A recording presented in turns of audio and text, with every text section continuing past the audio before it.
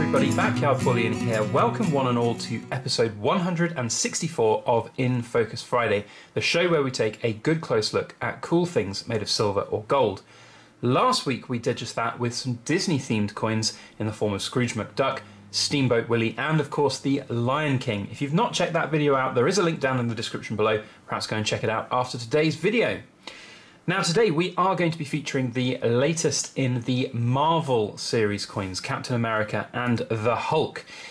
Interesting series to say the least, and having done a bit of research here today to get this video prepared, you see all of the different coins in the series to date mention it was a 6-coin series, and indeed all of the sort of marketing material that you see on various different bullion dealers' websites, you see that Captain America, it says, was the 6th and final release in the Marvel series, but we've now got the Hulk, which is the 7th release in the series. So that's an interesting thing. I don't know whether I'm just misinterpreting this, but it's not just on one dealer's website, it's on multiple dealers. And you know, the previous coins in the series have had 6 as a kind of, 6 as that number that's been bandied around as what to expect from the series. Of course, those previous ones include Spider-Man, Thor, Black Panther, Iron Man, Deadpool, and of course Captain America. Now we've got the 7th, the Hulk, and that's an interesting thing. So we'll talk about that a little bit in this video, but first let's just admire these two coins and their designs.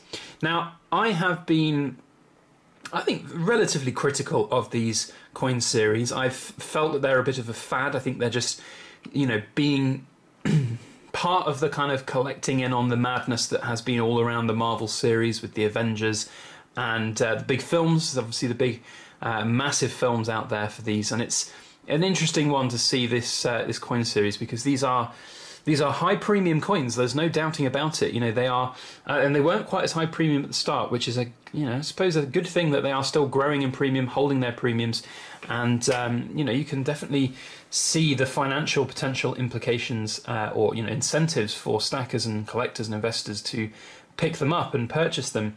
But ultimately, I still do think that they are a little bit of a kind of a fad style coin. They really are just cashing in on that kind of Marvel universe and the success that the movies have had on that. Personally, I'm not a huge fan of that kind of Marvel universe series. I thought the films were quite fun to start with, but they just got more and more complex and complicated, and just there was so much going on, so much action going on, that it was really almost too much for the brain to follow, and I lost interest. And I know there are a lot of people who out there who love those franchises and love those films, but yeah, for me it's not holding a great deal of sort of sway. But there is undoubtedly a huge following of people out there in this world who love comics. I'm a comic person myself. I love the old school comics, but I'm no huge collector by any stretch. But that doesn't mean that I'm going to rush out and buy these Marvel coins. Now,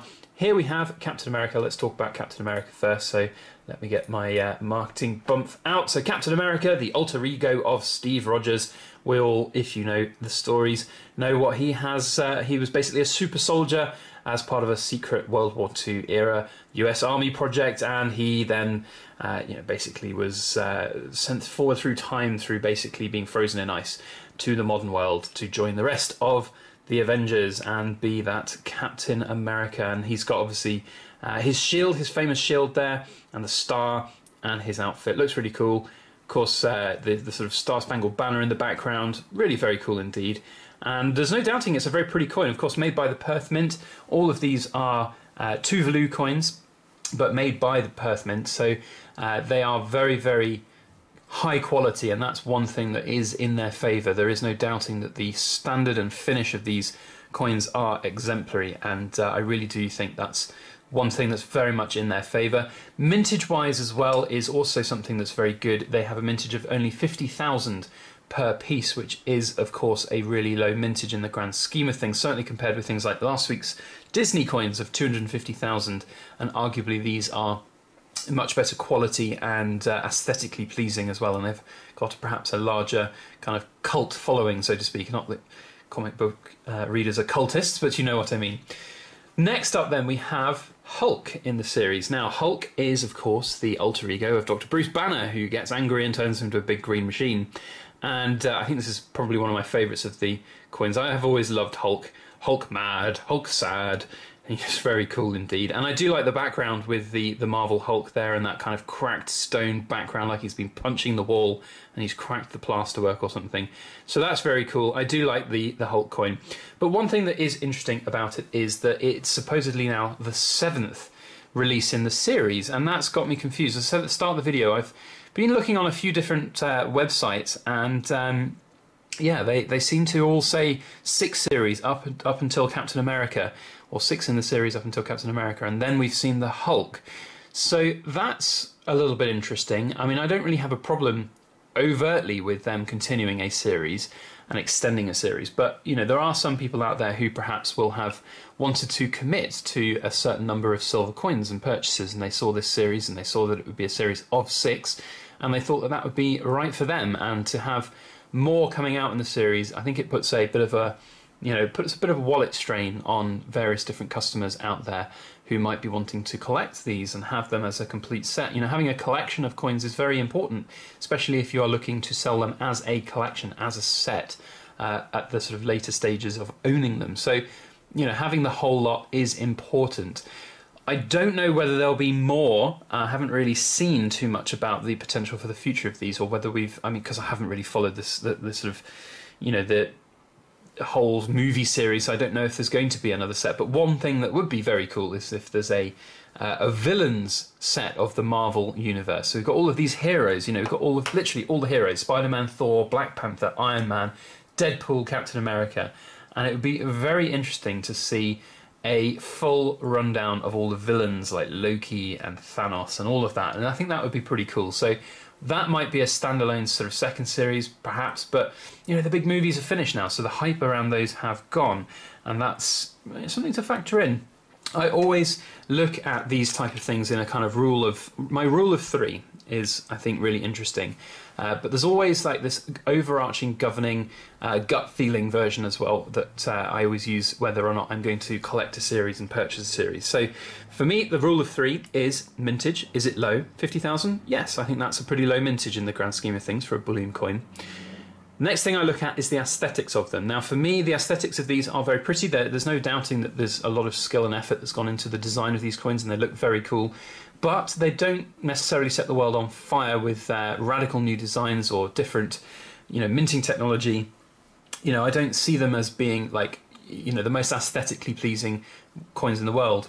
However, they do have a huge kind of cult following, which is, of course, a very big plus in their side, and that's the third rule of my rule of 3, which is always whether or not there is going to be hype about them, whether or not there's going to be a lot of people out there that will be willing to buy them or collect them or enjoy them, and that is definitely something in their favour. But the ultimate gut feeling for me was they're not quite right for me and my strategy and my collection. I do think that they have, because of that cult following, you really are only going to be able to sell them to people who are keen on the Marvel series.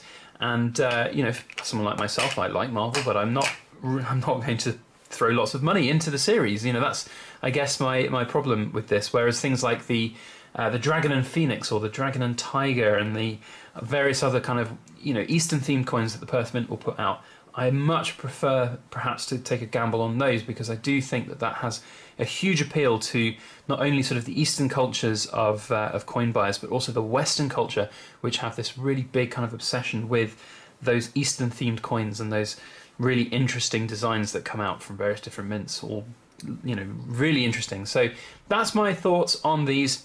Let me know your thoughts on them down in the comment section. Whether you've got them, whether you like them, whether you're going to get them, whether this video has inspired you to pick up these coins. They are high premium coins. That's one thing we haven't actually talked about today. The prices of these are pretty high. You're not going to get them for any kind of decent cheap price. If you can, you should be quids in. But if you can't, definitely something to factor in, that they're going to be a high ticket item that's going to sit on your books for a while before you can look to perhaps sell them at a profit. So definitely something to think about. But let me know your thoughts down in the comment section. If you enjoyed today's video, please do let me know by hitting the thumbs up button. If you're not subscribed to our channel, make sure you hit the subscribe button. And if you want to get notifications when future videos go live, then please make sure you hit the alarm bell.